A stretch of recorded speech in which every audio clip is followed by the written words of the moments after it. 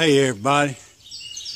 Well, I've been doing some more experimenting, and this time it's with my butternut squash.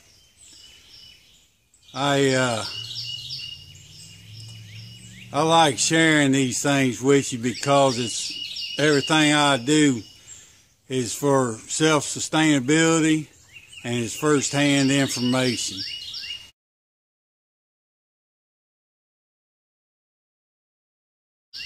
So we always just used to freeze ours, and so I want to learn how to preserve it without freezing.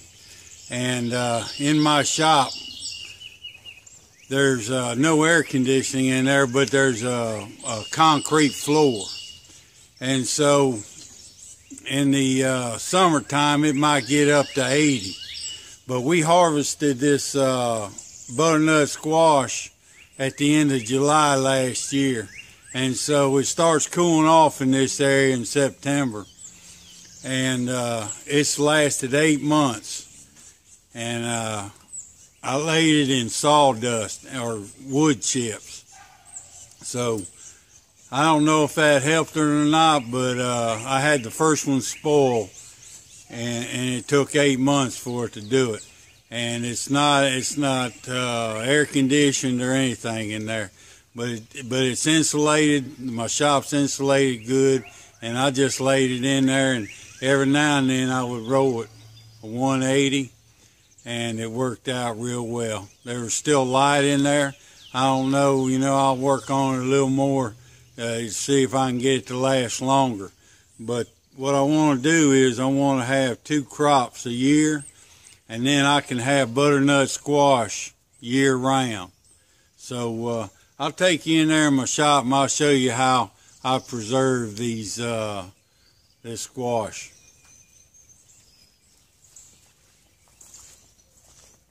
You notice the color compared to this one. This is a lot browner. When they start doing that, see, it's starting to get spots on it. So this is what I'm going to eat this one next. And this was here.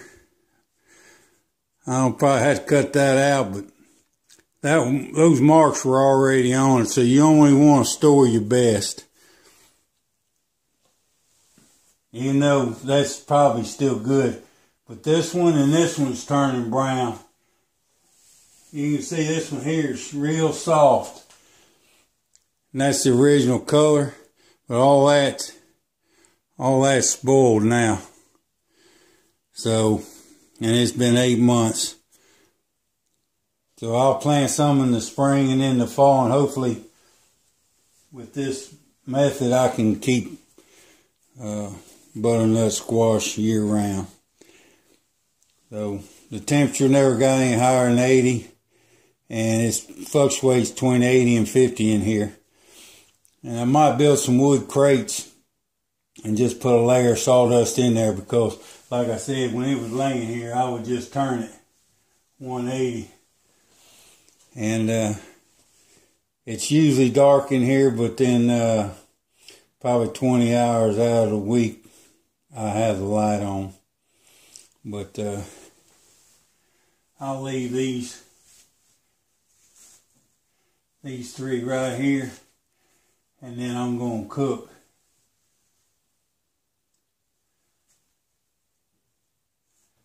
These 2. Yeah, all these are pretty clean, see. I'm going to leave them there. And this one too. I'm going to cook these 2 and throw this one out. But I was real happy with the results from laying in this sawdust. I don't know if that helps or not. But and then rolling them too. So I'm happy to share with you, and good luck putting your butternut squash up. Another thing too is, as the longer these sit, the sweeter they get. And I was real happy about that too, because we always ate it, and it probably wasn't completely ripe. So even after a few months, we could notice the difference in the taste after they set. So that was another good reason not to freeze them. But I won't be freezing them anymore.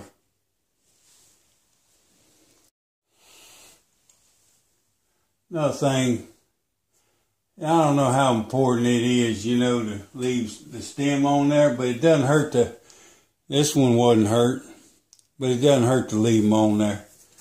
But I just want to show you, if you want to store them and it did get cut short, it'll be okay.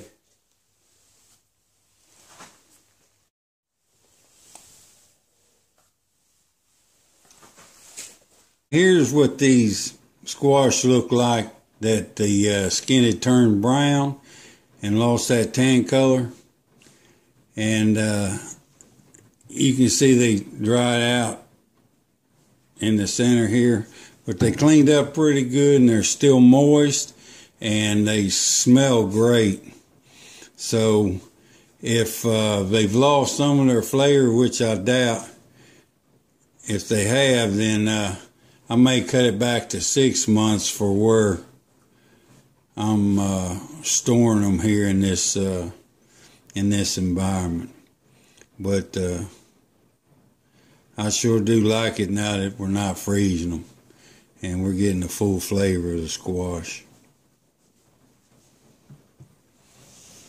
I might cut it back to 6 months at the most for where I'm storing it. Oh, okay. All right then. We appreciate y'all watching.